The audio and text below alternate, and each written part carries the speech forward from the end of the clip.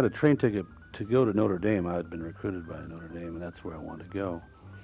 I got to sit on the Notre Dame bench the year they played USC, and I was a senior in high school, and I was the only high school player that was on the Notre Dame bench. Frank Leahy was the coach, and so that was my intention to go there. But the real the man that made the decision to go to Loyola, of course, was my father. When as some of you know, I'm one of 15 children, and I was the oldest boy at home at that time. Even though I was a 12th child, I was the oldest boy at home. So he said that there's no need to go to South Bend, Indiana to get a Catholic education. You can go right there to Loyola. Of course, there's a fellow by the name of Father Lorenzo Malone behind all this. Anybody knew the great name, Lorenzo Malone? I don't know where he got stuck with that handle, Lorenzo, but anyway, he turned out to be one of my very best friends and one of the real influential people in my life. And he convinced my dad that I should go there to Loyola as imposed, and my dad said to send the train ticket back to Notre Dame. And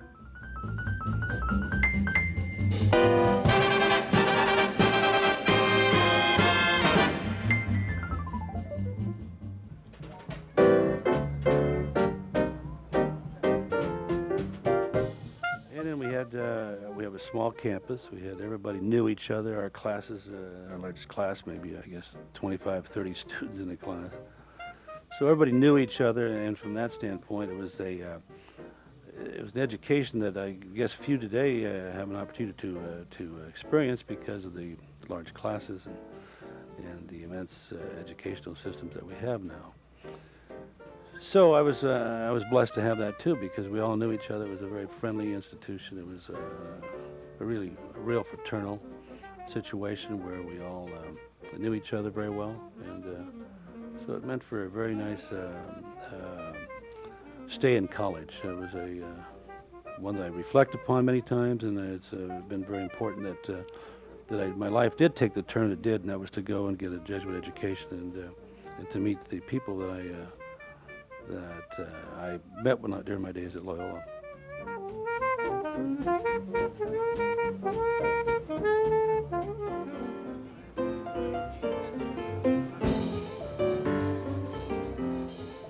Well, when you think, I think back, I think of course, I had a great fullback that could do everything, and George Musacco, Big George, and he was a great ball carrier. He used to complain sometimes that I used to make him block more than I used to run the ball, but because we used to throw the ball a great deal, and being from a Jesuit institution, I became a philosopher and a skeptic, and so Jordan Oliver said, when in doubt, throw the football. So being a disciple of Descartes, full of doubt. Skippy Giaconelli, who was a running back, went on to play with the Eagles, and was a very, very proficient professional football player.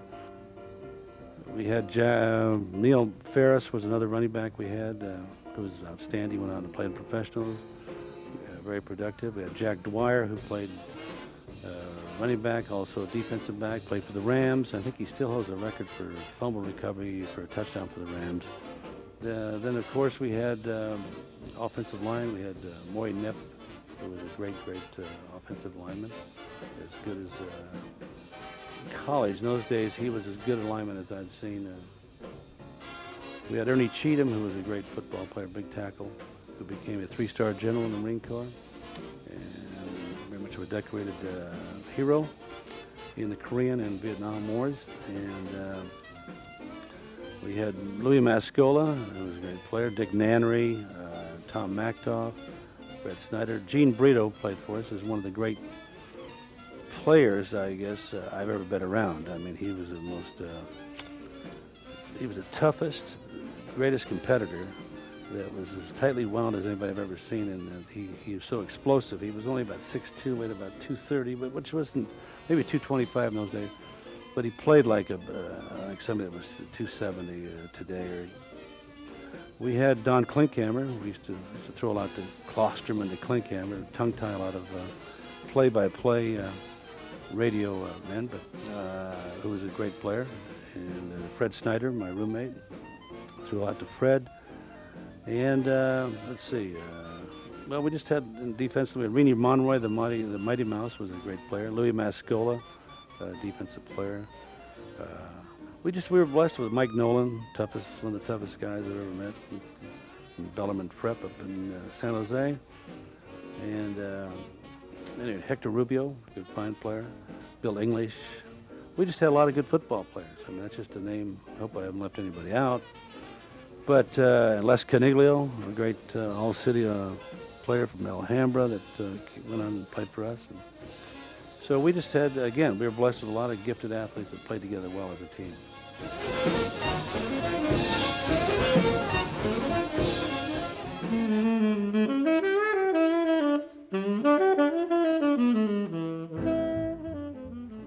In my lifetime, to have, usually if you have a teacher, you have teachers and you have very few master teachers. And I was fortunate to have two master teachers as coaches, and it was Jordan Oliver and Jerry Neary, who was my backfield coach. Without question, they're as good as the best and better than the rest.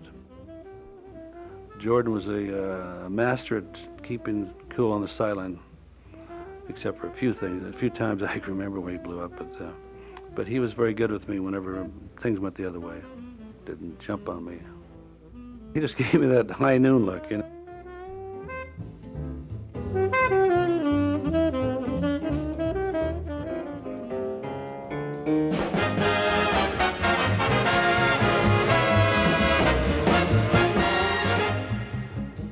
I guess would be our game against COP. We'd lost the year before to COP, and we came back, and that was the opening of the stadium at College of the Pacific.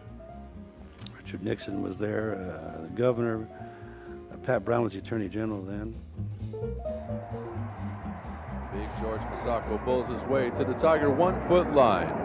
What a job Russell, Nip, Nanbury, Mactoff, and Lehman have done opening up those big holes for the running backs. 3rd and goal for the Lions. 33-28, Loyola trails by 5. 34 seconds remain in what has been a sensational college football game. 5 times the lead has changed hands tonight. Like a couple of heavyweights, these two teams have stood toe-to-toe, slugging it out from the opening bell. 494 total yards for the Lions, and what a night Klosterman is having. General Patton, move over, make room for the Compton Cannon. 51 times the Duke of Delray has put it up tonight. Good for 343 yards and 2 touchdowns. Ladies and gentlemen, the only thing this kid needs is an agent. Here we go again. The Lions break the huddle. The Tiger defense is dug in, and they mean business. Klosterman is up under center. COP is going to come with everything they've got. There's the snap. Klosterman's going to keep it. Up over the center he goes. Touchdown, Lions!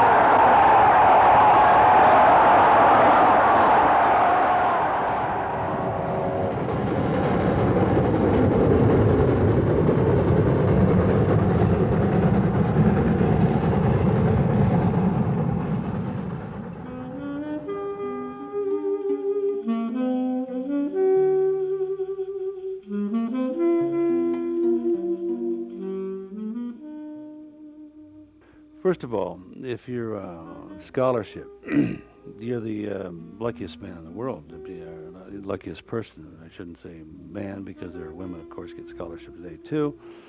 You're the luckiest person in the world to be able to get an education at that level, and surrounded by people that are gifted, great students, people that will forever be a part of your life if you're smart, because you formulate friendships which should last forever, would last for your lifetime anyway.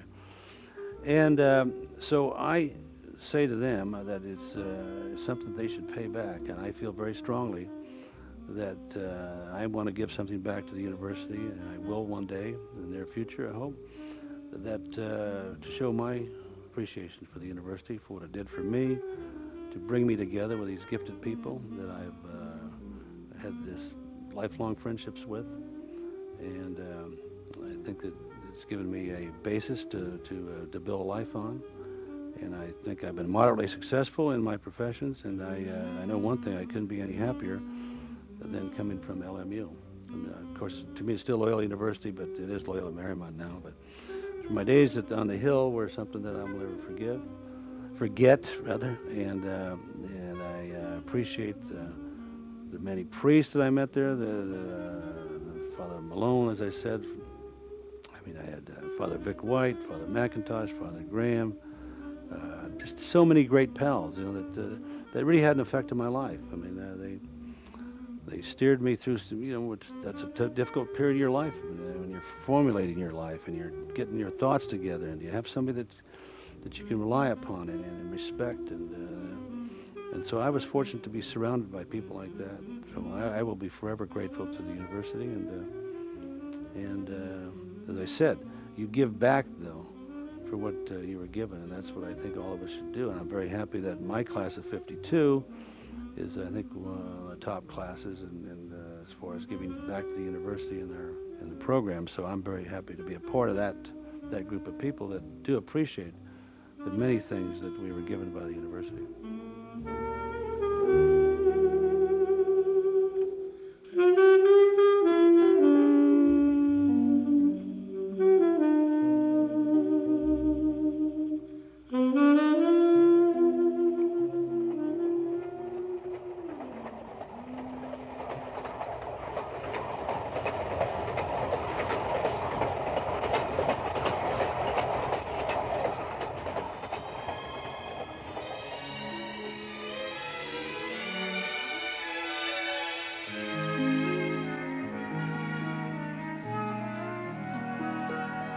Fairy tales can come true.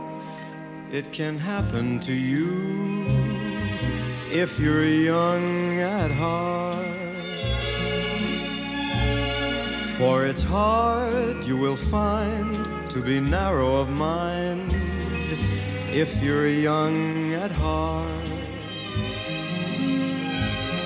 You can go to extremes with impossible schemes. You can laugh when your dreams fall apart at the seams, and life gets more exciting with each passing day. And love is either in your heart or on its way. Don't you know that it's worth every treasure on earth to be young at heart? For as rich as you are, it's much better by far to be young at heart. And if you should survive to 105, look at all you'll derive out of being alive. And here is the best part, you have a head start if you are among